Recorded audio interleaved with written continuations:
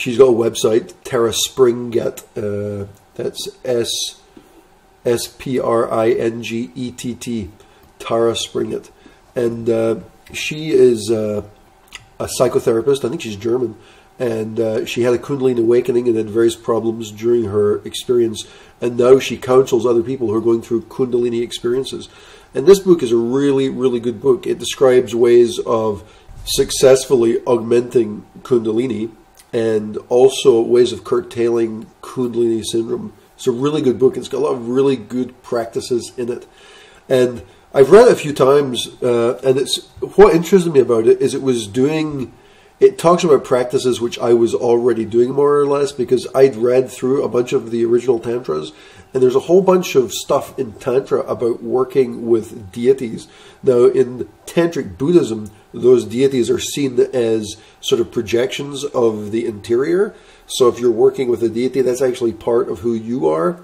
So it's not like you're worshipping some other god. It's actually venerating part of yourself which you haven't known before. So she's got a lot of stuff about this. And there's also a lot of work in the book about working with sensual ideas, which you see mirrored in a lot of other literature. So, for example, one of the ideas is imagining a rose, and imagining a rose entering and coming out of your chakras, which obviously, if you've got something going in and out, but it's a rose, so hey, it's symbolic, right? There's no problems there. And it also represents love.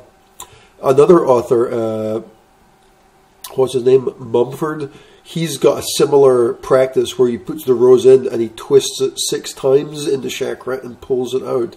These are all sort of symbolic gestures to open and awaken chakras. It's really interesting. But one of the most interesting things about this book, which interested me this week, she was discussing how to move back and forth between a sort of sensual feeling and a loving feeling. A sensual feeling and a loving feeling. And this was really interesting to me because one of the things that I've been working on, as you have seen maybe in some of my videos, is for the last year I've been working very strongly on working on the sensual aspect of energy and really using it in a big way.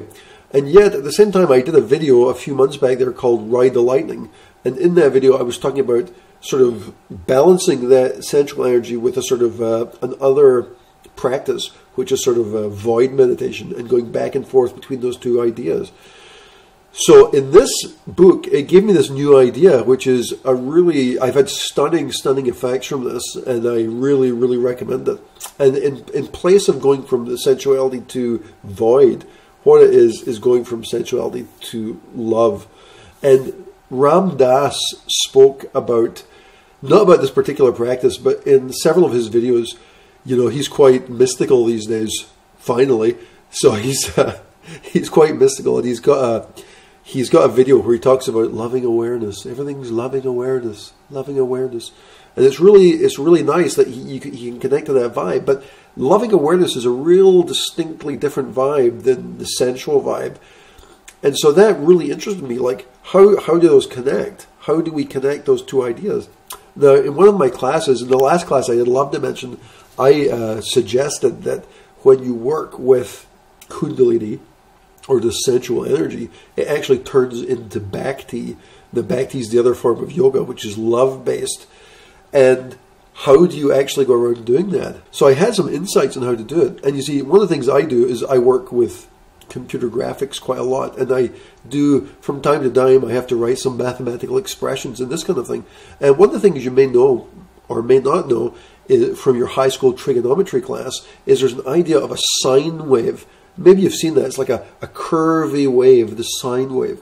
And the sine wave represents one of the sort of the primordial, fundamental rhythms of the universe. And what it represents the movement around a circle. If you've got a point moving around a circle, that actually, if you graph it out in the chart, it forms a sine wave. It's like the perfect form.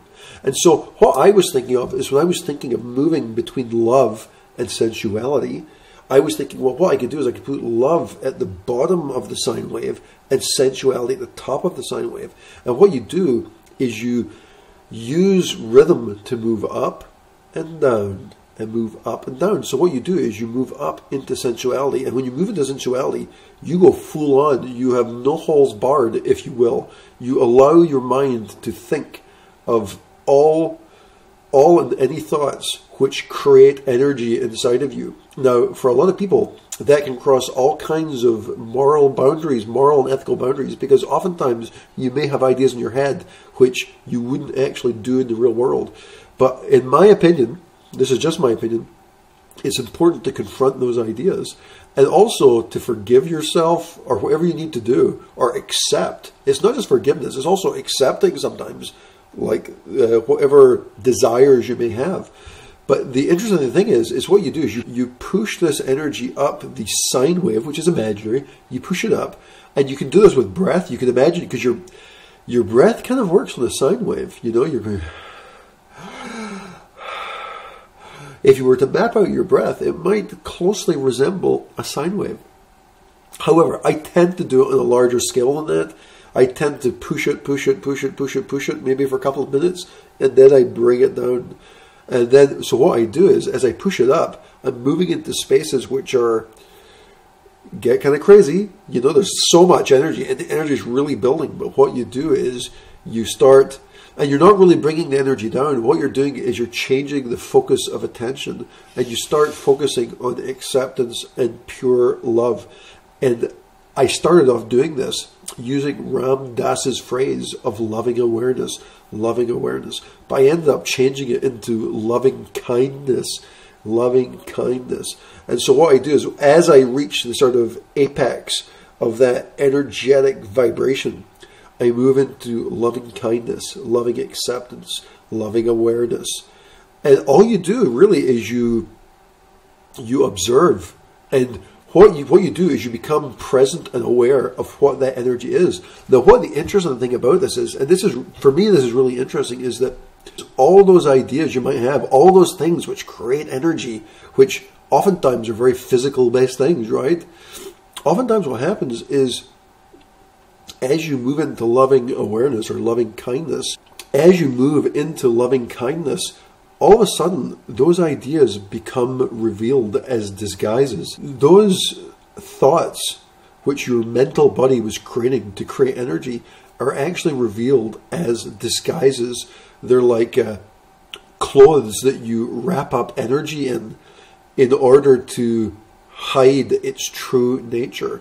And this is really interesting, because oftentimes what happens is you often hear almost every religious tradition talks about lust being one of the primary evils, right?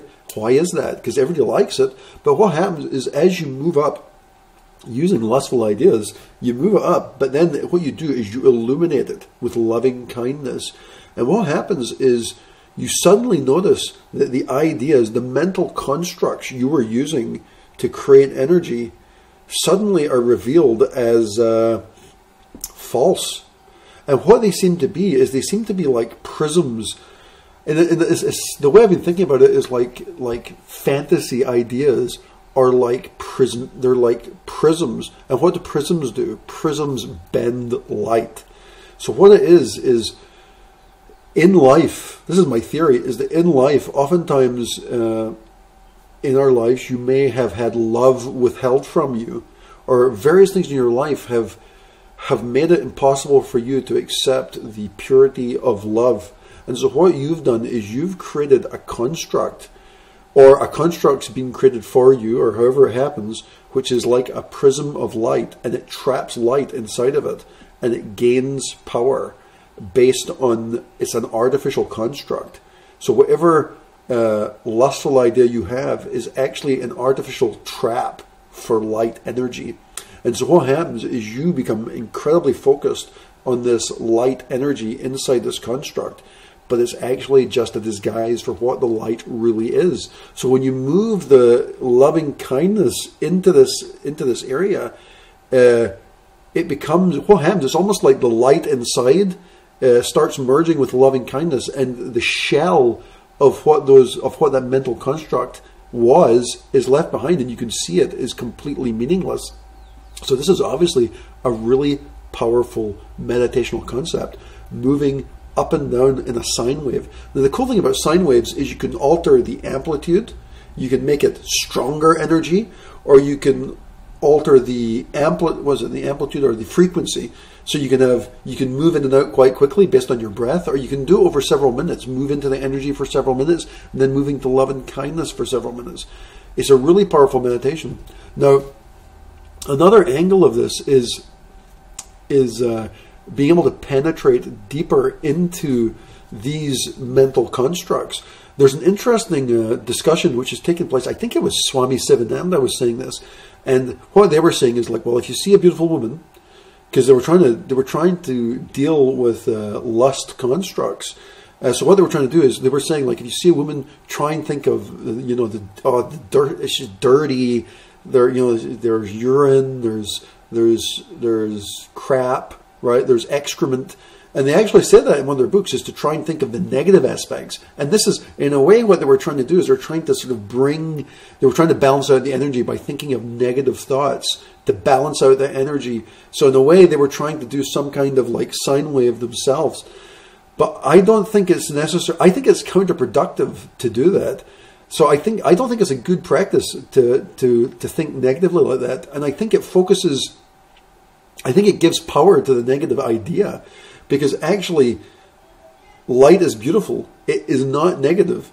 And so what I think is a more valuable practice, if, like, for example, you're like me and you're thinking of a beautiful woman, to move into the desire aspect, into the sensual aspect, what happens is it's often more helpful instead of thinking of some sort of negative aspect, what you do is you expand the aspect into other aspects. So, for example, a more interesting aspect to think of is to think of other aspects of the woman or the man if you're a woman, right? So, for example, men often get caught up in the physical appearance, right? But one of the things that I was doing is instead of, as I moved into loving kindness, what would happen is my consciousness, it was like tendrils of consciousness would go through. And what I would start thinking, I would start moving my consciousness around. I'm sort of getting ahead of myself. This is heading into sort of deity identification here. But what you do is, in Tantra, you imagine like a beautiful woman, but it's actually a goddess. It's a goddess. So today I was doing this with the goddess Lakshmi. Lakshmi is pretty well known, and she's pretty renowned. A lot of people venerate her, hoping to gain riches and this kind of thing. But she's a very, very beautiful goddess. But what you do is, in this case, is you move the consciousness, but you very beautiful, very attractive. It forces energy through. But then what you do is you move the energy into deeper parts of who the goddess might be. So you might start off thinking about this like it's not a goddess. You might think about it like it's just somebody you think is hot, right? But then what you do is you transform it slowly. As you move the energy, you transform it slowly with a loving kindness, and it becomes a goddess. And what you do is you move the energy, you move tendrils of consciousness inside the body. And so what I found today is I was actually inside the womb and the ovaries of the goddess. Now this is a much more interesting place to go, because that also removes the focus from the exterior veneer of beauty, which often creates lust constructs. And what it does is it drives you into a place which is where creation takes place. And so as I was doing this today, I was moving in with loving kindness, and then I found myself within the womb of Lakshmi. And it turned out that the womb of Lakshmi was the universe. And it was this amazing transcendental experience which was created from acceptance of desire energy, changing the focus into loving acceptance and loving kindness and loving awareness. And then also, instead of trying to denigrate beauty, actually trying to extend further into the beauty and to try and find what the true beauty is. And I think, nobody's going to say anything bad about Swami Sivananda, the purest man of the last 100 years, probably. But I think it's a better idea doing this, because you're still breaking through the outer veneer, but you're focusing on positive aspects. Of course, the interesting thing about this is that there's nothing negative either about the other aspects either. And so in a way, like, the idea that thinking about excrement and urine and all these sort of aspects of the human body, which some people consider dirty, there's really nothing dirty about those either. So that's not really, it's not really relevant. And as you sort of get into this whole vibe, everything just becomes beautiful as it is. And you know, if you've ever been to like if you've ever given birth, if you've ever been in the birthing room, things get really dirty in the birthing room, right? All, you know, women open up, all fluids come out, all of them. And there's nothing, you know, from a standard perspective, some people might think, oh, that's dirty. But, you know, it's part of this process of creation. So this is the idea. So I call this like the continuum, I guess, and moving the energy through this sine wave. And the interesting thing about this is there's lots of different ways of using sine waves and using two different energies and alternating between them, like an alternating current. And this is one of the things that Spingett said in her book on Kundalini. She was saying that actually enlightenment is not a state of mind, it's a vibration between two different energies. So that's kind of where I get the idea for this, is from Tara Spingett. So much props to her. Great book, Enlightenment Through the Path of Kundalini. I recommend getting the book. It's a cheap book. It's like $8 through her website, and you'll learn a lot from this book. It's an easy read, and it's got some great practices which augment and really extend energy practice into a whole new area.